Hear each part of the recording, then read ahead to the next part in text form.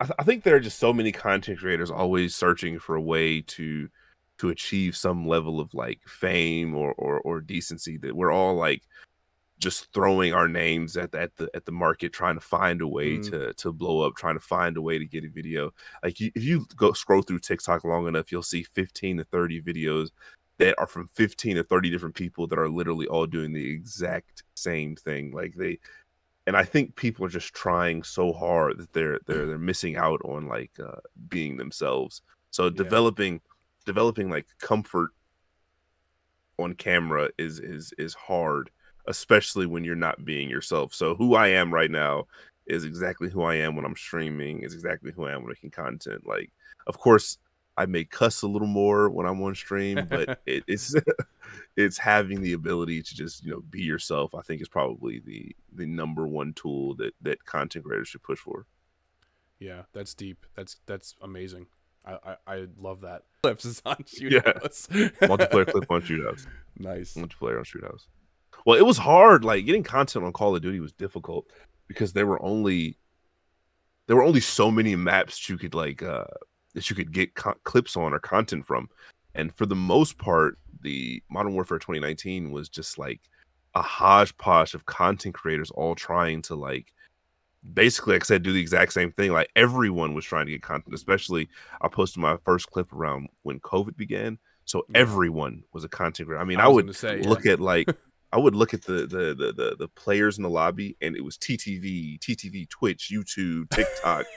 Everybody was doing it. So it was like shit. Like, you know, you're at a point where you're like, you know, how do I show out when everyone's showing out? It's like going to tryouts and everybody's already in the NBA. Yeah. And it was just, you know, it was real shocking back then. But now, you know, time has passed, and a lot of people that were making content are just like not making it anymore. So I think that the content creator pool is starting to like decrease, which is making it easier to have successful content. Yeah. Did you get into content creation because of the pandemic and you were home all the time, or was it, or well no, you yeah go, sorry, go on.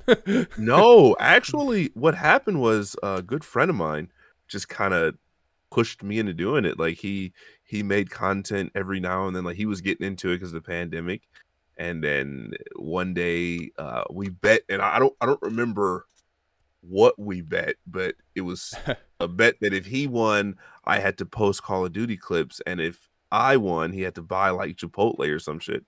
Well, he ended up winning, and I started posting Call of Duty clips, and then out of nowhere, a couple of them got some decent likes. You know, I got some traction from it, and from there on, I was like, you know, this isn't too bad. I started streaming, and when I started doing that, I was like, man, this is really awkward. Like being on screen, having people look at you is really like weird.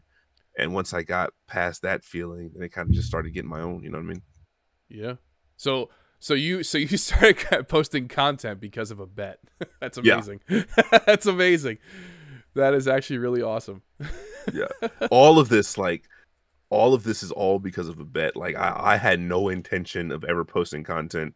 I mean, I thought about it very, very vaguely, and it was like a minute thought, but it was never serious. I didn't want to spend the money on it. And next thing I know, dude was like, "Hey, I'm gonna be a streamer. You should definitely do it. You're really good at Call of Duty."